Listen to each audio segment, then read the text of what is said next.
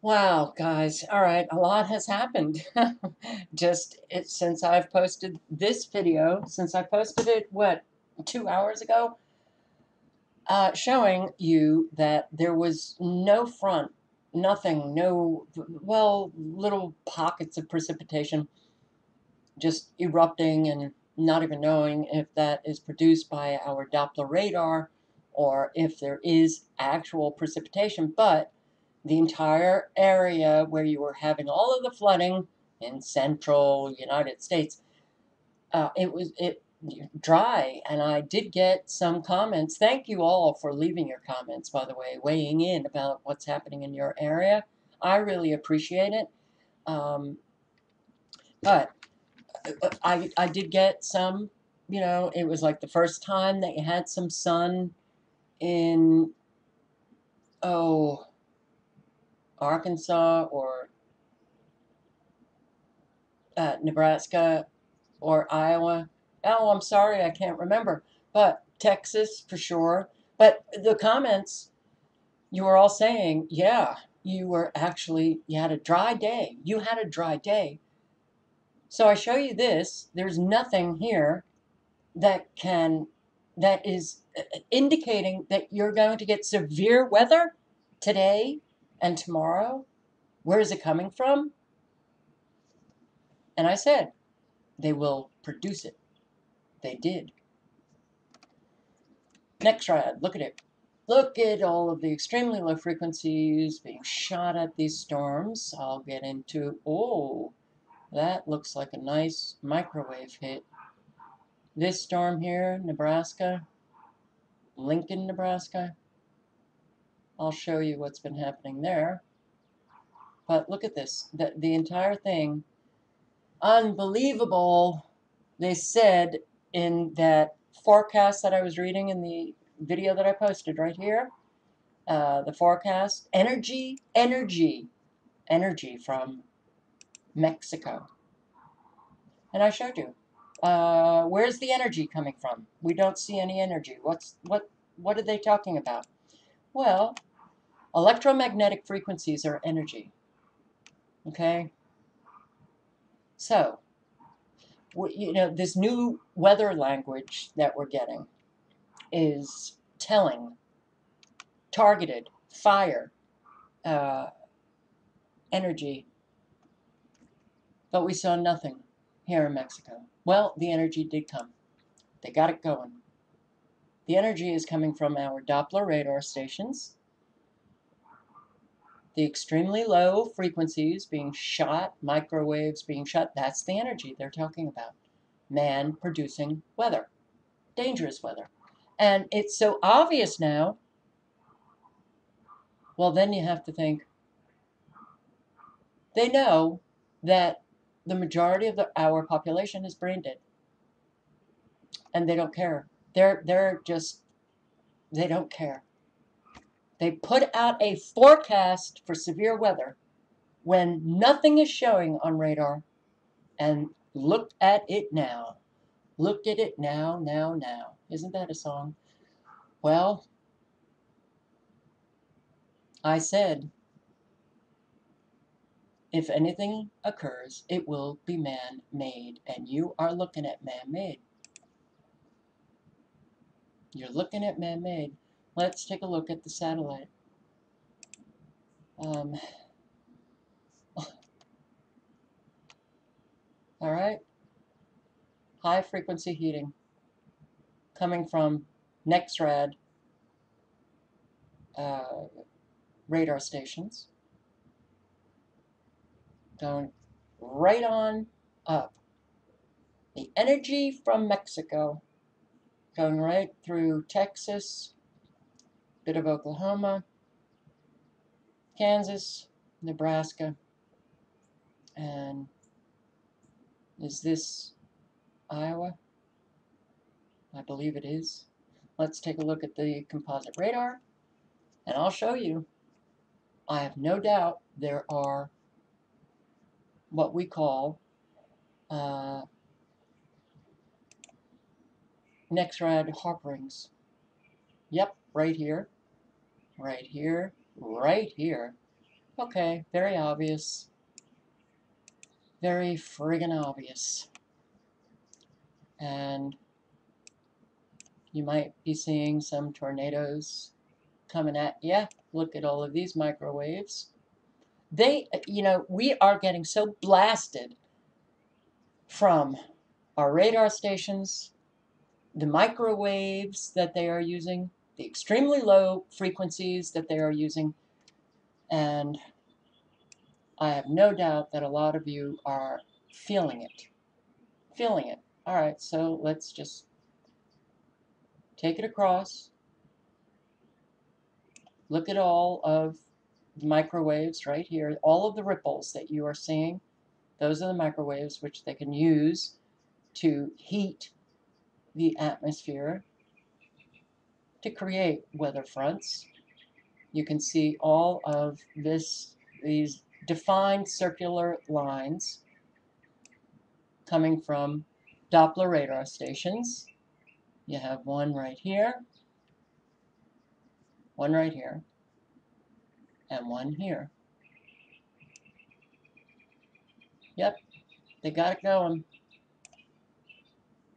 They got these going right here, circular line, but all of the straight edged lines, those are the extremely low frequencies. Look at this. You've got a whole lot of these high frequencies shooting out of our Doppler radar stations. I do this over and over again, so I apologize to all of you if you've heard it before. Yeah, well, do we have to prove everything? I guess we do. Let's go on up to Nebraska. There you go. You see it?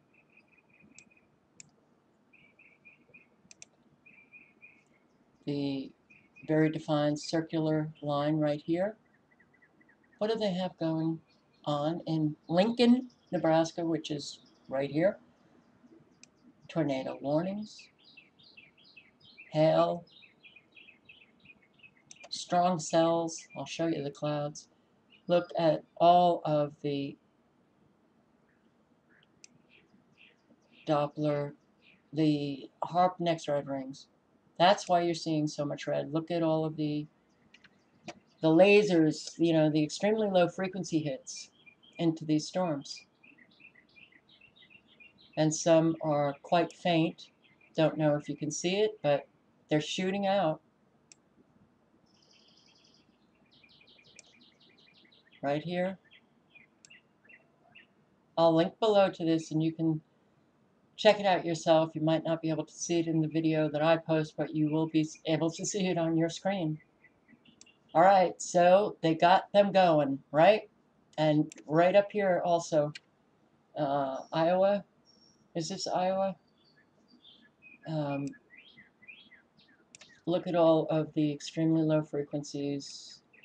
And, yep, you got the high frequency heating coming out of the Doppler radar stations.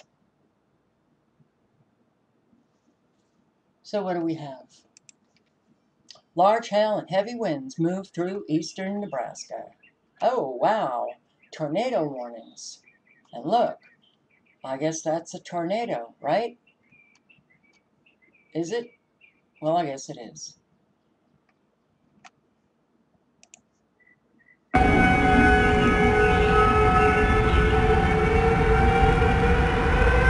Sorry, guys. They call these things now supercells. Look, I don't remember ever seeing clouds like this, okay? And when you have these straight-edged lines, our clouds are natural clouds. They're circular. You don't see these right angles. You don't see them like they're cut off. You don't see V's in clouds, which, well, I have seen very often. This is man, using frequencies, all of the chemicals and the heavy metals, they create this stuff.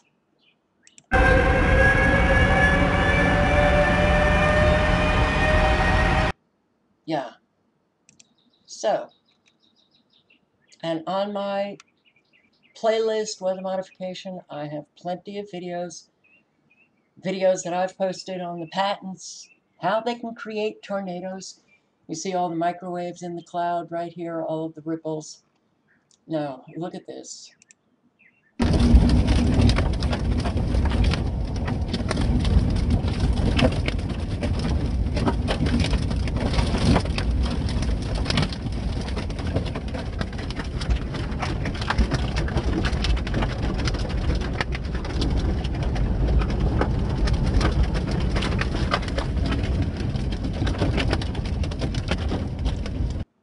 All right, well, I guess that's from the winds, but in farm country, or what is that? The uh, mulch, or I don't know what it is, flying across here. Hey, captured this awesome storm out near Pierce, Nebraska this afternoon. Awesome, man. It's awesome. Look at that. Wow. Okay. Anybody looking at that should know this is not a natural cloud.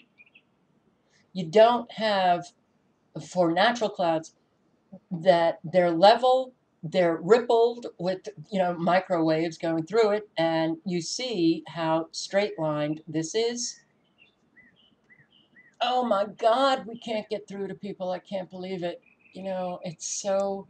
Look, if we just had a lot of stupid people around us, or people who just didn't have the ability to open their mind to have conversation about things that are occurring, if it didn't bring about, if these topics did not bring about so much destruction and suffering for all life, it wouldn't be so hard.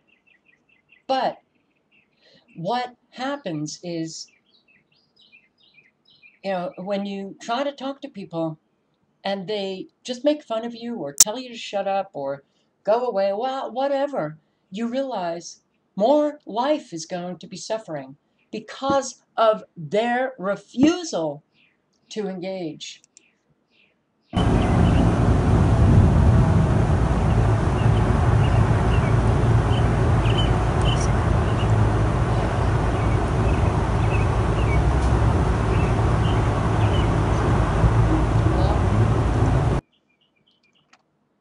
Here, Nebraska. All right. Florida. Storms bring down trees, power lines to central Florida, power outages, more trees down. The reason why I wanted to bring this up again is, if you have any trees that are covered with fungal disease, you know that that tree is very sick and weak. If it is close to your home, you might want to consider taking down your trees now, because we are seeing more and more trees snapping in half, uh, and literally just being uprooted from their base. But check this out. All right, you see this camper? I'm going to let you listen to a news clip. This is Orlando. All right, so you had some flooding and you had power outages and you got a lot of trees down. This is a microburst, strong storm cell that moved from New Mexico all the way to Texas. Yes, it was a mothership presentation of incredible storm structure with a rapidly rotating updraft. Shots included large hail to tennis ball size. Tennis ball size hail. Falling aerial and ground time lapses views of storm structure, as well as lightning and streaks of hail being wrapped around the mesocyclone. You know what can cause a cyclone? High frequency heating from our Doppler radar stations. The high frequencies are shot up into the ionosphere and they bounce back into extremely low frequencies, and then we have the extremely low frequencies coming out of Gwen towers and transmitter sites, and voila, you've got a cyclone. And I have shown that document too many times to even count, but I can't play this because it's live storms media and I'll get a copyright strike. By the way, yeah, Kilgore, Texas, wastewater treatment plant experienced a sewer spill, and this occurred Thursday into Friday. City of Kilgore underwent an unauthorized discharge of partially treated wastewater at its treatment plant. The discharge occurred from approximately 4 a.m. to 9 a.m. With approximately 5 inches of rain. So this was Thursday or Friday, I'm sorry. Approximately 5 inches of rain in 4 hours. Wow. Causing localized flooding of Big Head Creek within the city. This resulted in a heavy inflow of rainwater into the collection system. Apparently, several valves were closed because of the current construction of improvements to the facility. So the wastewater overtopped several treatment units, only 400 to 600 gallons of wastewater. Don't worry, only 400 to 600,000 gallons of partially treated wastewater that flowed overland approximately 200 feet into Big Head Creek and then went approximately 1 mile to the point where Big Head Creek empties into Rabbit Creek, and I hope none of you get your water from those creeks. Biloxi, Mississippi. All right, Garrett, thank you very much. The Thunderbirds didn't take to the sky today. Strong winds and rain were clearly present. Tristan Rupert was on the beach when the storm hit, and he brings us further coverage. This is video demonstrating the powerful winds and rain that rolled through South Mississippi earlier today. Vendors in particular were hit especially hard. You know what the hell's going on? You know, I know it's a tornado coming somewhere, so I was trying to get on the cover.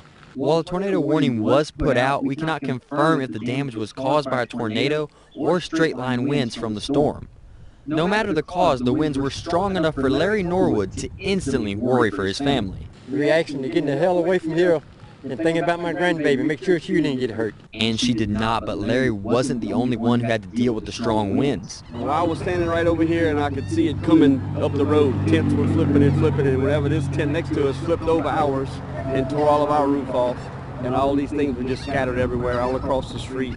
Ken Babin agreed, saying it came out of nowhere. Next thing I know, everything started flying around out here.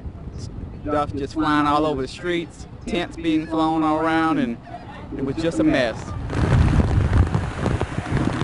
While it was a scary moment for many, some are looking on the bright side. I love those bright siders. Came out of nowhere. Came out of nowhere. Don't know if it was a tornado or those straight line winds, but regardless, it was windy. Crews repair flood damaged roadways. Okay, roads are now collapsing because of rain. This has to do with East Texas. You can check out how many roads, but there are so many roads that are just crumbling from the rain. And this newscaster says, well, it's the weight of the rain. It's the weight of the rain. Yeah, well, you remember when rain occurred in your area and suddenly your roads collapsed, right? Thousands lose power as a strong storm hit Tampa Bay. Stray storm. Yeah, storms fired across western Oklahoma Sunday afternoon today on their way to western Arkansas. Well, there was nothing. I see nothing. Okay? I see something. And what you see are, well, what you could refer to as a whole lot of anomalies happening on this radar, like this huge circle of what? Right here. All right, well, Carol, get off it. Doesn't matter how many times you say it. Did you know that a Boeing 737 flew into the water around St. John in Jacksonville? St. John's River. Yeah, okay. Um, if you're familiar with that New Worlder Insider 1969 speech by Dr. Day that I have posted an awful lot on, and he says, there will be no more security. 1969, Dr. Day gave a talk, starting it with, you will not record this, you will not have any pens or paper to take any notes. You will just sit there and listen to what the crazy, psychopathic, elitist nutjobs have planned for the United States. One thing he said was, there's nothing that can stop us. He said that you will no longer have any security. Bridges will collapse. Dams will collapse. Trains. You'll see far more trains crashing, falling off tracks, planes crashing. No one was killed, fortunately. All right, NASA official warns of meteorites, that they are a threat to the Earth, and they're far more common than anybody thinks, anybody knows, anybody. Oh, when I see these kinds of things happening, when I see this kind of headline, it makes me wonder, all right, the grid will be coming down, or major catastrophes is soon to come that they will bring about and blame on a meteorite. Very possible. And here, several storms slammed central Florida on Cinco de Mayo. Let's just listen. Phone calls and emails from many of you today reporting that damage we just saw across the region. Eyewitness News certified meteorologist George Waltenberger will join us live in just a moment with the details on this massive storm system. But first, we have live team coverage for you to show you what happened and where. Megan crews found damage around Orange County in the Orlando area. Deanna Albritton is in Lake County near Eustis, where a large tree fell onto a home there. But we start with Channel 9's Ashley Edlin in Marion County in Ocala. Now, Ashley, there was a possible tornado in that area. Yeah, Darlene, that's exactly right. We've been talking to a lot of people out here today, spend most of the day cleaning up and helping crews out here try to pick up trees that were in the road that were blocking people from actually getting to their homes. I want to give you an idea of what some of these people were dealing with. You can see this tree just looks like it was just ripped and just fell right over. But I want you to take a look over here, because we were talking to a man today while we were out here surveying some of the damage, and he showed us something that I think is really going to bring this home for you. Take a look. He says that here he had two trailers. You can see this indent where the trailers were right here in the dirt. But if you walk over here with me a little bit, you can see that he says that these two trailers actually ended up right over here. And he says he watched those two trailers go from that spot I just took you from to right over here outside of his window. And then the trees started coming down and popping all over. And this is what happens. So you watched all this. I mean, you just must have felt helpless. Yeah, you couldn't do nothing. All you heard was glass busting out of the back porch. Now, unfortunately, that is not where the story ended and the damage ended for this man. He says his mother was actually here on the property, and she was so nervous because of the weather that she actually started having chest pains. She was rushed to the hospital, and he says the doctors say that she may have had a heart attack. So we're going to continue to show you the damage out here and see how this has truly impacted people, and we're going to have more on that for you at 10 o'clock. But for now, we're live in Ocala. Ashley. All right, you can watch the end of it. I'll link below to everything. Yeah, people, oh my God. All right, so my trailers were there, and I watched them go over there. Don't know if it was a tornado or the straight line winds in Florida and Mississippi. We're hearing this all over. We hear. Never saw anything like it. Came out of nowhere. Well, I wish people would begin to think, but Uh, yeah. And a lot of you left comments saying that the trees are dying. Upstate New York, Hudson Valley, New York, that you're not seeing any sun, anymore, that it's like 2 months of gray skies, Massachusetts. I lived in Massachusetts, so, oh, yeah, I know. Heard from subscribers in South America, Brazil, Costa Rica. So many are without sun. Where the hell is the sun? All over the world. Many are also feeling the weight of what is happening, and it's hard. If you have resources to find some joy, to get away from this, it's like just watching destruction every single day of life. If you can get away from it for a while, do that. Do whatever is necessary to keep yourselves sane, and because the weight of all of this, if you can't get away from it, the emotional really has an effect on the physical, as well as the mental, as well as the spiritual, as well as you know your cognition. I mean, it really does a number. So make sure that every single day you do things that you find some happiness, find some joy, get out and, with your family, with your loved one, whatever. And try to release some of, this angst, whether it's the frustration or anger or depression or whatever. Yeah. And I also know that there are some of you who have no more resources. Yeah. It is hard to deal with. I know. All right, guys. All links are below.